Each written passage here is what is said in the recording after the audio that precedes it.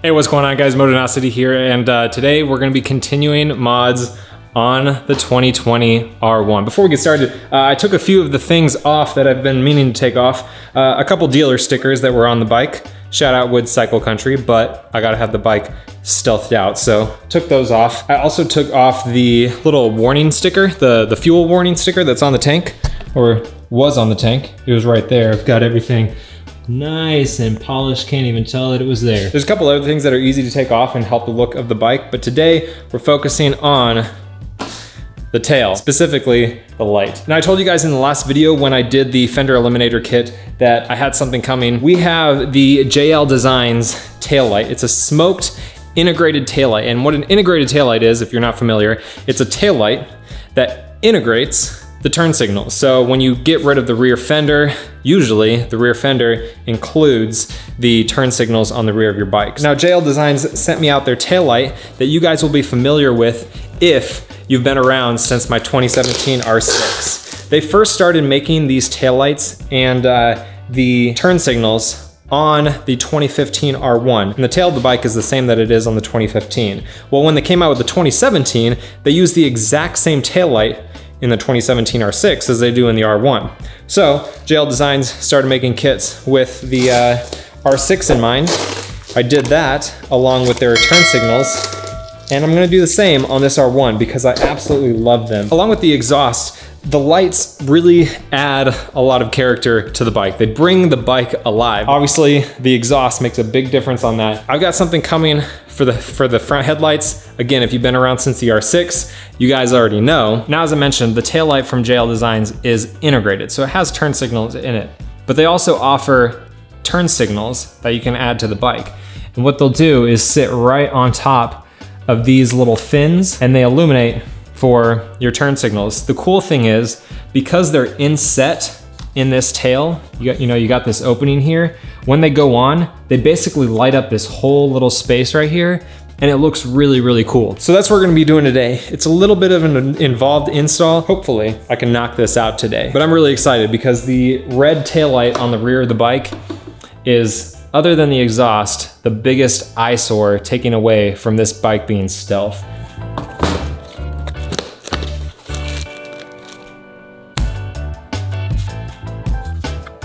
So here is the smoked integrated taillight. We got a little bit different of a look here compared to the stock one. This one looks pretty neat. We got some cables here that are gonna give us both turn signal and brake light functionality on the new turn signals. And here are those turn signals that we're gonna be installing. So first things first, we gotta take off the rear seat. That'll give us access to all the wires that we need to connect to, and we can take out the tail light. It's pretty simple. Open up the rear seat. What we'll be doing is taking off this bar and this bar right here, just to give us a little bit extra space.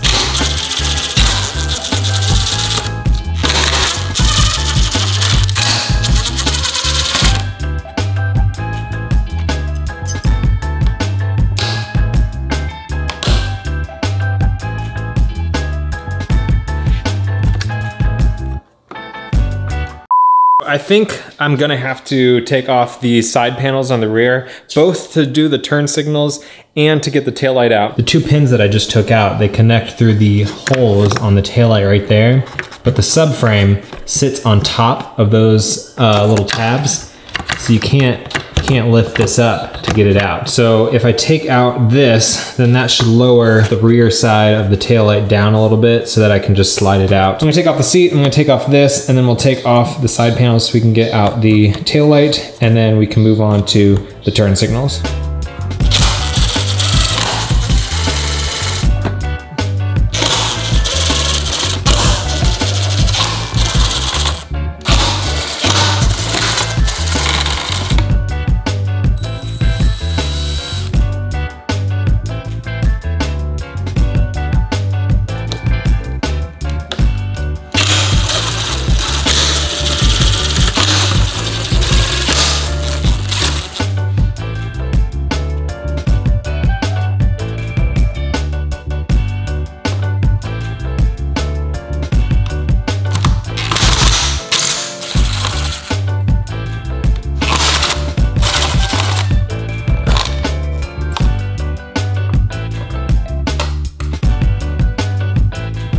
So I'm also gonna have to move the closeout from the rear fender that I put on in the last video. So if you have the original fender, you're gonna have to take off the stock fender anyways.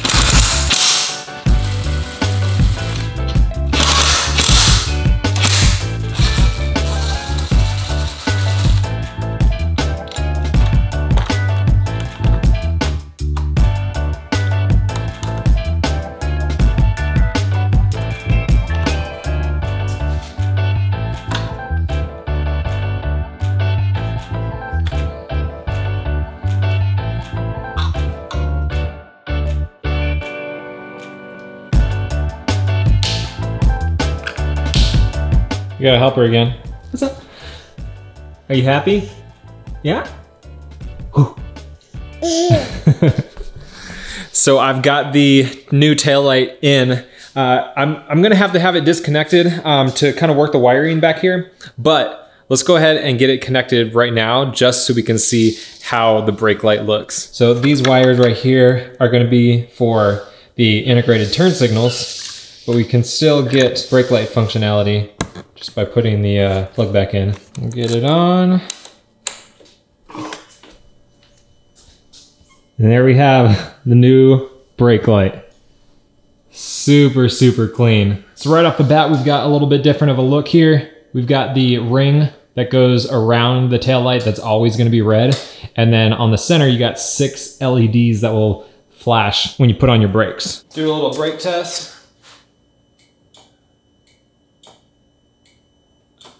Sweet. So yeah, I'm gonna get that disconnected. We'll move on to the turn signals. The turn signals are gonna mount up right to this fin. They actually mount on the underside, and then you're gonna drill a tiny little hole where the wires are gonna go in. It's got some 3M adhesive that's already on the turn signals, and then the LED strip on it kind of butts up against the edge of that fin. So we'll take care of that, and then we'll move on to the wiring.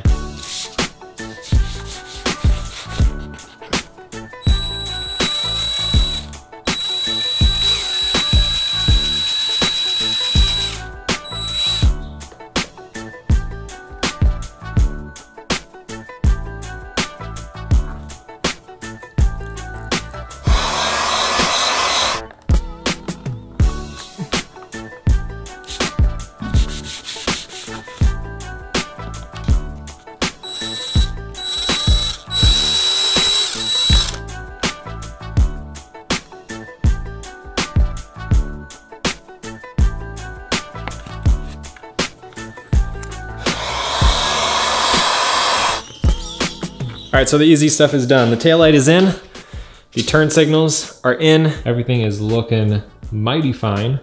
Left and right, good to go. And then the wires from each side are threaded into the tail of the bike. Now is the difficult part, and that's the wiring. There's a lot of wires. We got 3 from each side, 2 from the tail light, and then we have these little dual function wires. All of that has to be wired together. Fortunately, JL Designs has a diagram so that you guys know exactly how everything has to be wired together. So we have everything here. We got the right side turn signal, the left side turn signal, the tail light, and the yellow and blue wire coming from the tail light.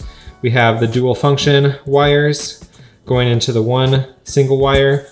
And then we have the right and left OEM plugs. Those we are gonna use from the stock fender. If you wanna sell the fender together and not cut your plugs, you'll have to splice into the plugs that are from your bike.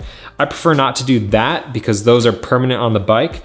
And this whole thing, they don't sell too often because not a whole lot of people are buying these fenders. So I got no problem cutting these, and that'll just make it a little bit nicer since I can use these stock plugs. So what I'm gonna do is roughly connect all of these wires just to test everything out. Then I'll tape them together so they don't fall apart, and one by one I'll go through and I'll solder each piece, and it should be really, really nice. Eventually.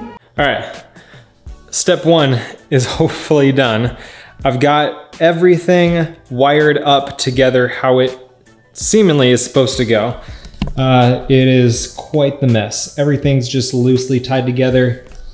Nothing is cut to the length that it's gonna need to be. Obviously, I could just connect all of this together with some butt connectors and not cut anything and just have a mess in my tail and it'd still be working. But I want it to look really nice. I did the same thing on my R6 and it was just a lot nicer having a really clean wiring job in the tail. So I am going to test it out and see if everything is working. Hope the bike doesn't blow up.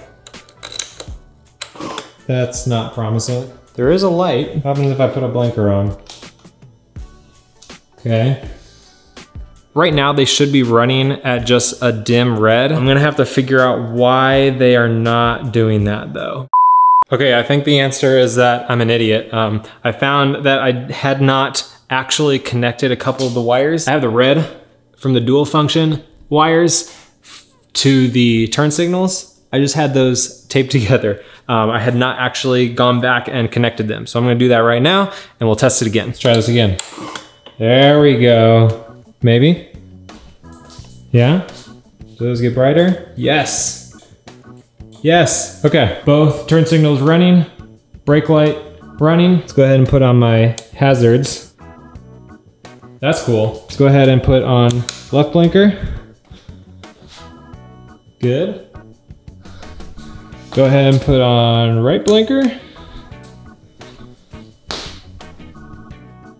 Good. Test the brake. I'll just press the rear brake.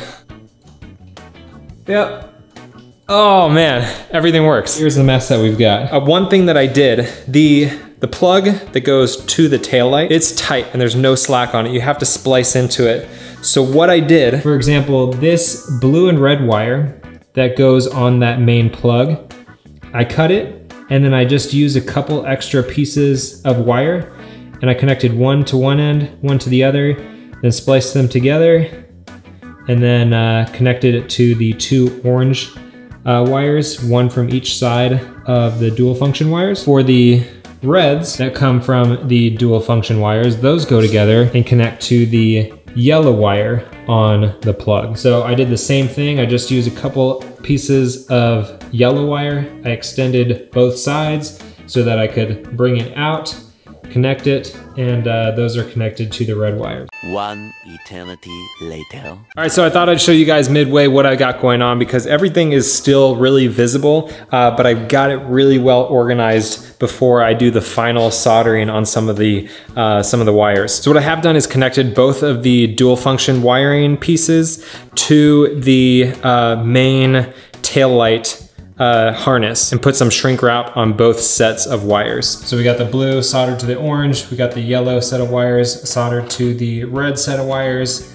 And so this is basically like its own little set right here. And then what I did for the other wires is I've got the set of wires going to the right side and the set of wires going to the left side. And I put heat shrink on each of those all the way back to the bottom here, so they're very nicely tucked away and separated. So now what I'm gonna do from here is basically figure out the exact lengths that I want everything to be, and then I will cut them down and solder each side to their corresponding plug. 1 hour later. All right guys, I've already tested it, so I know it works. Check it out. Turn on the key, see my beautiful, beautiful soldered wires. Here we got the taillight, go right.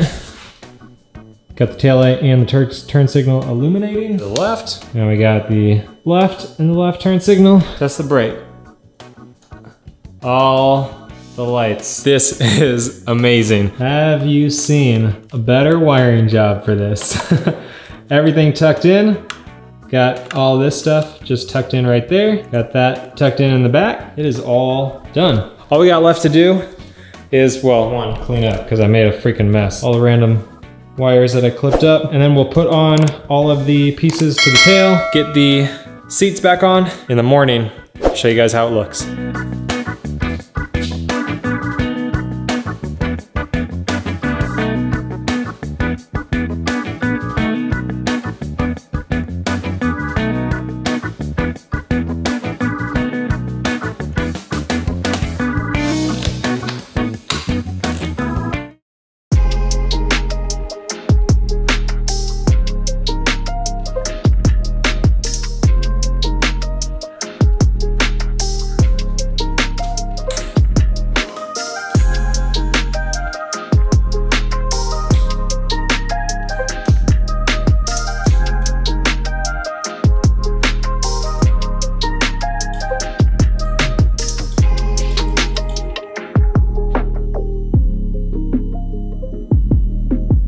guys, what do you think?